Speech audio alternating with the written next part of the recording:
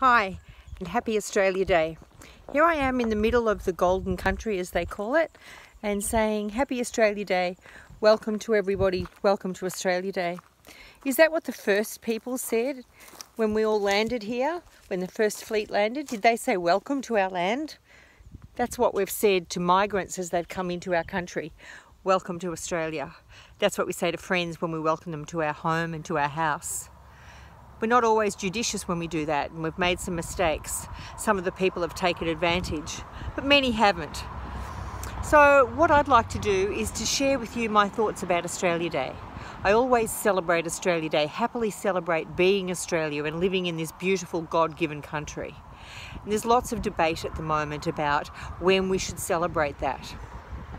I'd like to suggest that perhaps in my confusion, I'm coming to the understanding that what we need to celebrate is being Australian, is the joy of living in this beautiful country, of trying to make it the best country we can have. It doesn't matter where we came from originally, whether we're born here, descendant of the first peoples, descendant of immigrants.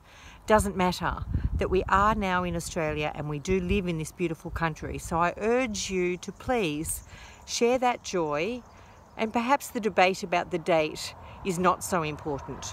Let's find a date that celebrates just being Australian. It doesn't need to commemorate another day, another event. It just needs to commemorate the fact that we're all Australian and we can all enjoy this beautiful country. Find your joy today on Australian Day. I'm out in the sun enjoying mine. God bless.